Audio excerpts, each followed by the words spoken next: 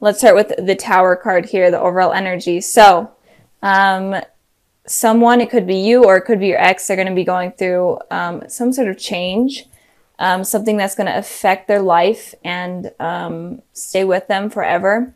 It's going to be challenging, and I'm feeling it's going to be in terms of this relationship since it is here for them. Some sort of secret may come up, some sort of issue may come up that's life-changing. So I'm feeling like that's going to be happening. It could be some sort of struggle. Or it could just be something silly like an argument or you finding out they cheated on you or they find out you cheated on them, something like that. But someone could be hurt from that or someone is just going to learn a lesson. So the Tower card is all about lessons coming in for you guys that you need to learn and take with you for the rest of your life. So moving on to the past position, we have the Ace of Wands and then we have the Emperor. So in the past, it looks like your ex was definitely wanting a new beginning with you. They could be a fire sign. They don't have to be an Aries, Sagittarius, Leo, but it looks like they may have contacted you. They may have reached out to you, hoping for something new, something passionate. And you could have ignored them or you could have declined them, especially with the Emperor here. The Emperor is very stubborn. And like I said, I saw this in the Taurus video in the exact same position for them. So in the past, I'm feeling like people were kind of closed off. They were more stubborn. They were stuck in their ways and they weren't really willing to budge. So if someone did not reach out to you with the Ace of Wands here, I feel like they were wanting to. I feel like they were wanting to figure out kind of what went wrong and fix things. But you guys were kind of like, no, I'm not really down for that. And again, the energies could be switched. So if the top row applies to you more, then that's for you. Or if a certain card applies to you, then just apply it to your situation because the energies can always get switched. But so I did pull a clarifying card for the Emperor and I got the Judgment card. So this is definitely talking about communication. I feel like there may have been some sort of communication that went down or some sort of communication that they put out. And you were like, you know what? I'm not really ready for communication with this person. Like the past is the past. Kind of want to leave in the past. I want to focus on me right now. And I'm not really willing to have some sort of reconciliation with this person. And it could also be that you guys did communicate, but there may have been some sort of harsh words that went on, maybe some sort of conflict or jealousy that happened, and it caused even more issues. I feel like that is for a small amount of you, but this is all regarding the past, something with communication. It may or may not have happened. And if it didn't happen, then it may have been on your guys' minds. You may have been wanting communication, but you were too stubborn and were like, no, I'm not going to be the one that makes the effort. So moving on to the present position, we have the Five of Cups and then we have the Justice card here. So your ex is definitely hurting right now. They're only focusing on the negatives rather than the positives, especially in terms of this relationship. They're only looking back on what happened that was negative. So I am feeling like something in the past, there may have been a negative conversation that went on or something that obviously pissed them off. And they're definitely just focusing on that right now. They're having all these negative feelings. They're kind of sulking. And I feel like this is honestly making them feel better as well. They could be like complaining to their friends or like posting on social media about like their hard times in relationships, whatnot. But I feel like this is helping them in some way, but they're definitely focusing on the negatives rather than the positives here that are there. But it does look like the negatives are outweighing the positives, but still, or maybe they're making it seem that way. So they're definitely not in a happy mood right now in this new year. So that kind of is sad for them. With the Justice card here for you guys, there is some sort of need for balance. You're wanting truth, you're wanting honesty, you're wanting balance, especially in terms of this relationship. So maybe there was dishonesty in the past and you're wanting to kind of settle that or fix that, or in general, just hear their point of view and then just move on from them. And maybe you guys were the ones that were dishonest in the past, but you're willing to communicate with them and explain kind of what happened. But in general, you're looking for truth. and you could be dealing with an Aries or a Libra. And I pulled the Four of Swords to clarify the Justice card here. It looks like you obviously are wanting the balance with the scales and truth with the swords.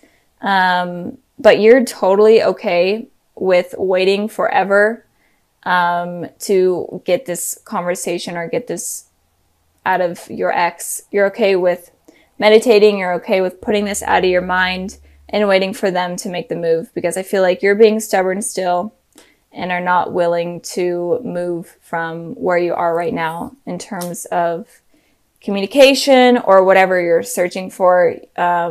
You're set in your ways and you're like, if they want to fix things, they can fix things. I'm okay with just sitting here waiting, and I'm totally content with that. So I feel like they're definitely the ones suffering more than you guys right now. But again, the energies could be switched. But Gemini, it looks like you're looking for some sort of balance, because I feel like there was some sort of lies that came up in the past, or maybe it's coming up right now with the Tower card here. Maybe you're finding something out, a secret or something along the lines of that. And you're kind of wanting their explanation, but you're okay with waiting for it. And then moving on to the future position, we have the Queen of Swords, and we have the Nine of Wands. So you could be dealing with a air sign, a Gemini, Libra, Aquarius. Doesn't have to be, or it could also be, since it is air energy, it could be that in the future your ex is heavily thinking about you with the Queen of Swords here. Or it could also be that your ex is open to communication and is opening to expressing kind of what happened and talking about the truth and being honest with you and upfront. It could be not the kindness of words. With a lot of these readings I'm feeling, it feels like people are being a little bit harsh with their words. They're not really willing to let their emotions get in the way, and they're kind of guarded right now. So I feel like everyone has kind of learned from that and learned from not letting their guard down. So I feel like in the future, your ex is going to be okay with communicating and telling the truth. I did pull some clarifying cards. 2 cards came out, and I got the Fool and I got the Temperance. So obviously they're okay with communicating, and they're actually wanting to reconcile with you and fix things. And with the Fool card here, like I was saying, they might be kind of harsh with their words, and they could be kind of immature with their words. And let their immaturity get in the way of a serious conversation, and they could say stupid things that mess things up again. So just warning you guys on that. But it could also be that they're taking a leap of faith in terms of reaching out to you with communication. So be expecting this type of communication that's going to be coming in. It could be within January, or it could be within the next couple of months that I'm seeing. Moving on to your card, the Nine of Wands. This person, your ex, is obviously open to communication, but I'm feeling like you may not be. You may be still hurt, or you still are completely on guard with this person. Maybe you're okay with communicating, but you're not going to be talking about your emotions or feelings in any way. You're going to be on guard completely. And you're just going to, it feels like you're just going to listen and let them talk, and see if they're going to be telling the truth, because it feels like you know something that they don't know that you know, and you're just kind of waiting to see if they will. Because right now, I feel like there's something that is going to come up, and you're going to be wounded from it, especially with this card here in the future. You're going to be wounded from something that you find out, or even from something that you say, and you're going to be guarded, especially with your emotions. So that is what I'm seeing with you guys. So all together, it looks like your ex is kind of going through something hard right now, but in the future, they are going to be willing to communicate with you. You aren't going to be so open, but you are looking for some justice with what has happened. So this card here represents the overall energy of this month of January. These 2 cards right here represent the past. These represent the present, and then these represent the future. And again, this is all about you guys and what you are going through, and then people that are going to be coming in. and all that type of stuff. So let's get started. Let's start with the Ace of Pentacles. So with the Ace of Pentacles, it looks like there is going to be some sort of new offer in terms of love that's going to be coming in for you guys soon. Or it could have been already offered to you guys. And this person is going to be very stable. They're willing to offer you something stable. They're good with their money. They're even willing to help you out with money. But in general, this person is going to be very stable within your guys' lives. So moving on to the past position, we have the Two of Pentacles, and then we have the Hanged Man here. So with the Two of Pentacles, it looks like in the past, you may have been juggling two decisions. You were in between two things. It could have been in between two people, or it could be you're in between work and a person, but in general, just these two decisions that were heavily weighing on your mind. And I pulled a clarifying card for that, and I got the Death card. So you could have been dealing with a Scorpio, but it doesn't have to be. But it could also be, these cards will not stay perfect. Okay, but it could also be that you were juggling ending a relationship with someone and beginning a new one with someone else, or in general, just ending something with someone. And it could also be if you weren't in a relationship, it could have been like maybe someone that you were thinking about. You could have been thinking whether or not it's worth continuing something with them. Because with this Hanged Man energy, it looks like you were waiting around for things to happen and things to start to progress. And I feel like things were in stagnation and weren't really moving forward. And that was kind of making you juggle between these two things and whether or not you should move on or not. It's kind of what I'm feeling from that. I did pull a clarifying card for the Hanged Man, and I got the Judgment card. So you could have been waiting for communication with someone from your past, or like from a crush, or whoever you're dealing with. I feel like you were waiting for this communication, but it wasn't really happening. And that was kind of causing you to have these two decisions, maybe, and you waiting for them to make this communication. You were trying to determine whether or not you should be the one to reach out to them or not. But in general, it looks like there was some sort of communication that you guys were waiting for. And if you weren't waiting for any sort of communication, you weren't involved with anyone, it could also be that you were kind of waiting for someone to come into your life, or someone new to kind of just drop in and, message you in a way, or for you to meet someone. But I feel like you weren't really making that much effort because you were kind of waiting around for someone to do the effort. And that was kind of putting you in a place where you're juggling things back and forth and having all these thoughts in your head and kind of on this same cycle where nothing is moving forward. That's kind of what I'm seeing in the past for you guys. Moving on to the present position, we have the King of Pentacles, and then we have the Queen of Cups. So King of Pentacles is earth energy. So Taurus, Virgo, Capricorn. The Queen of Cups is water energy. Gemini, or not Gemini. You guys are Gemini. Cancer, Pisces, Scorpio. So with these two cards here, I am feeling like there may be someone that is coming in that is very stable for you guys, and they're going to kind of treat you as a queen, basically, or as a king. They're going to be treating you very lavishly. They have money of some sort. They're very stable, and I feel like they're going to be coming in with that, and they're going to be very committed, very emotionally open, and they're not like really the type to cheat or be unfaithful. And it could also be that you may be dealing with two people. One person could be a water sign, and then one person could be an earth sign. So two people could be coming in, one that is very stable within materialistic things and one that is very stable within their emotions. So Gemini, I feel like there may be two people coming in, or in general, this person is very stable with materialistic things, with commitment, and with emotions. And it could also be that maybe you need to take on the characteristics of one of these people in order to invite one of this type of person in. So maybe you need to take on this committed type of energy, a very stable energy, in order to attract a very intuitive, kind, emotionally open person, and vice versa.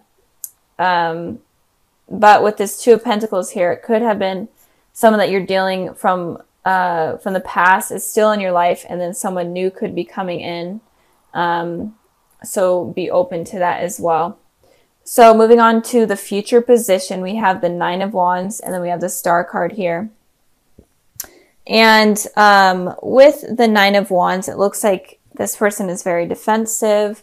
They're on guard. They've been hurt a lot in the past. So this could be your guys' energy. So once one of these people come in, or once both these people come in, or whatever happens with someone coming in, it could, or whoever you're dealing with, it could be that you're kind of defensive and you're still kind of hurt from whatever you went through in the past, and you're kind of on guard. And again, this is an overall energy that I've been seeing with all of the videos and all the readings that I've been doing. Seriously, every single one of them is that all of you guys are on guard and not really open to sharing your feelings. And if you're this way, then maybe it's suggesting that you do need to kind of become the Queen of Cups and be more open with your emotions and connect with them on a deeper level in order to avoid you being on guard. Because we have this Star card here, and the Star card represents a very deep soul connection with someone, a twin flame or a divine soulmate, and they could be coming in. But I've literally been seeing this message for almost all of the signs that I've been doing, is that if you are guarded, then you're going to prevent this person from coming in, or from this connection to even go anywhere. So kind of let your guard down. Be okay with the fact that you can't control everyone from hurting you. That's just something that sometimes happens. And if you are always like, well, I'm never going to let someone hurt me again, then you're going to prevent this person from coming in. And I feel like they're going to be coming in soon. And it could be one of these people. It could be the King of Pentacles or the Queen of Cups. But if you're being defensive, then this connection is never going to grow with this person. So be careful of that. I did pull a clarifying card for the Nine of Wands. I got the Eight of Wands, and I got the Wheel of Fortune. So these two cards kind of right here, the Wheel of Fortune and the Eight of Wands, especially the Wheel of Fortune talks about there could be an ex that comes back in for you guys with some sort of fast communication, like over text message or phone call or email. So it could be that an ex is coming back in. It could have been this person that you were waiting for to come back in, but you finally moved on because other people have come into your life. But then they come back in once you've moved on, and now you're feeling super defensive. You're feeling hurt. Again, you're having these old memories from what happened in the past, and you're kind of afraid that you're going to go back onto this karmic cycle where someone is going to hurt you again, and there's going to be no communication. So that's kind of what I'm feeling. So be careful of that. There may be someone, if you are dealing with an ex, they may be coming back in, and it could cause you to become this person that is completely hurt and not really willing to be open in terms of things happening or moving forward. And it could be that the ex is toxic, or it could be that the ex is your divine soulmate, but you're kind of afraid because of what happened in the past where everything was stagnant and not moving forward. You could be afraid that it will happen again, but this time there's a potential for you guys to connect on this soul level. But if you keep being this person, then it's not going to happen. So it could be that your ex is your twin flame or your divine soulmate, or it could also be that they're not, and you allowing them to come back in, or them coming back in is preventing you from meeting this person. So it could go both ways depending on your guys' energy and who you are. So just be careful of that. And don't let yourself become this person. If you do become this person, then go to the Queen of Wand tendencies or the Queen of Cup tendencies, where you're emotionally stable, you're emotionally in tune, and you are able to connect with your intuition. because this could really prevent something positive from happening.